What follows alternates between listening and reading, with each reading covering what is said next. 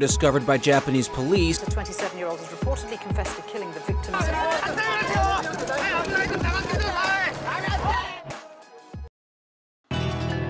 Amongst G7 nations, Japan has for a long period of time had the highest female suicide rates.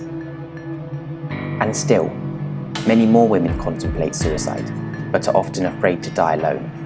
Often they turn to the internet, sometimes really for assisted suicide, but more often for comfort and support. That is where individuals like Takahiro Shiraishi come in, or to give his Twitter name, Hanging Pro, his claim that he could help those in pain. But in reality, he was a manipulative individual who as a job would deceive and recruit sex workers in the red light district of Kabukicho. One by one, he coerced young female victims to his house through contact over Twitter and murdered them. The final victim, the boyfriend of one of his victims, out in search of her.